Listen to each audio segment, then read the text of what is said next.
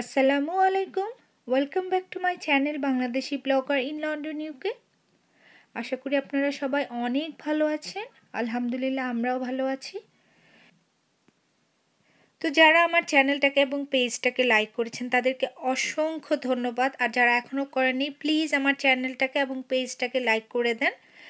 আমি আশা রাখি আপনাদের সঙ্গে আমি ডেইলি যে ব্লগিংগুলো শেয়ার করব সেগুলো দেখে আপনাদের ভালো লাগবে।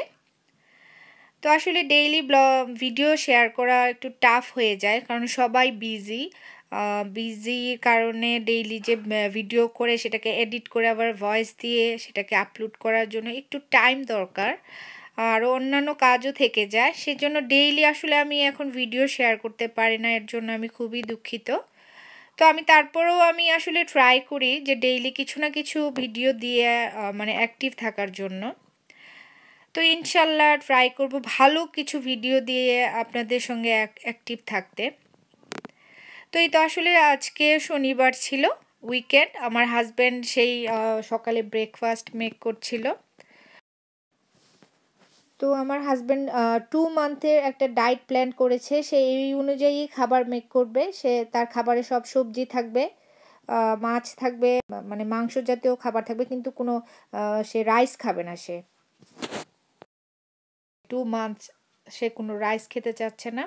তো আমাকে বলছে হ্যাঁ তুমিও তাই করো। আমি বলছি না বাবা, আমি এটা পারবো না, কারণ ভাত ছাড়া আমি চলতে পারবো না। তো সে সকালবেলায় ভেজিটেবল মানে যা ছিল ঘরে, ব্রোকলি, দেন স্পিনাচ, যে পালং শাক, আর হচ্ছে ফুলকপি, এইগুলো সেই একটু হাফ বয়েল করে, একটু সল্ট দিয়ে হাফ বয়েল করে সে ওটাকে উঠিয়ে নিয়েছে।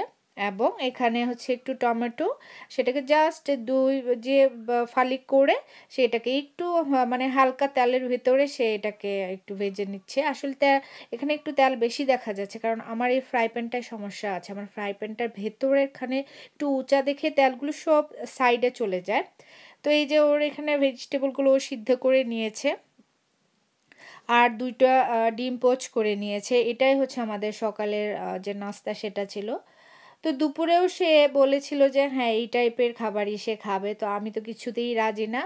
আমি বলেছি না, আমি দুপুরে যেটাই খাবো, আমি এই ভেজিটেবলই যদি খাই এই ধরনের, তো ভেজিটেবল দুপুরে আর সেইভাবে মানে বয়েল করে নিই সল্ট দিয়ে অনলি। সে ভেজিটেবলটাকে একটু ফ্রাই করে নিয়েছিল, জাস্ট হালকা একটু হলুদের গুঁড়ো দিয়ে আর একটু সল্ট দিয়ে সে ভেজিটেবল ফ্রাই করে সাথে একটা স্যালমন ফিশ ফ্রাই করে নিয়েছিল। এটাই তার দুপুরের খাবার ছিল। তো আমি তো মানে সাথে আবার ভাত নিয়ে নিয়েছিলাম আধা প্লেট, কারণ আমি আবার ভাত ছাড়া মানে থাকতে পারবো না। এই যে এটা দুপুরের খাবার ছিল, সেটাকে তার কাছে সে বলছে যে হ্যাঁ আমি এটাই খাবো। আমার কাছে এটাতেই ভালো লাগছে, আমার শরীরটা অনেক হালকা লাগছে, আমার অনেক ওজন হয়ে গিয়েছে। তো এই যে জায়েন এখানে বসে বসে দুপুরের খাবার খাওয়াচ্ছিলাম আমি ওকে। আর এখানে এই যে আমার হাজব্যান্ডের যে দুপুরের খাবার খাচ্ছে, এই অবস্থা। এখন খুবই প্রেশারের মধ্যে আছি ডাইটিং নিয়ে।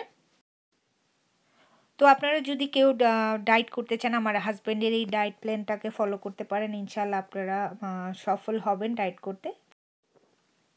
তাহলে আজকে এই পর্যন্তই, কথা হবে নেক্সট ব্লগে। আল্লাহ হাফেজ।